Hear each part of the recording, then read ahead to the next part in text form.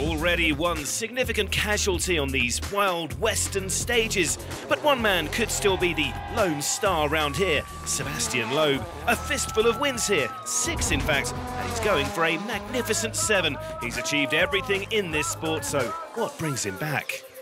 The reason is because I always enjoyed since I retired WRC to do some rally sometime, just for fun, and the sensation you can get in a rally car is something that you don't get anywhere else. So I had the opportunity this year to test the new Citroen. This is exciting because the cars are completely new, more powerful, more downforce and quite different. So it was interesting, and I had the proposition to drive the car in the race. So I said, why not? Still a WRC car with a bit more power on the engine. You use the engine a bit differently, more in the raves. It's more downforce, so it makes that in the fast corner you get more grip. Faster you are, more grip you have. So this is a perception that you have to change a bit when you approach the corners. But overall, the driving style is still the same.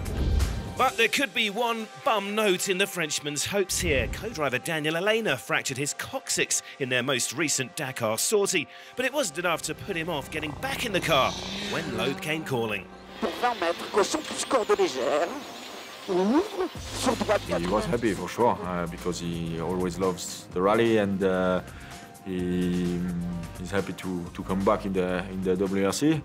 At the moment, his ass is a little bit painful, but I think it will be okay for the race. It has to.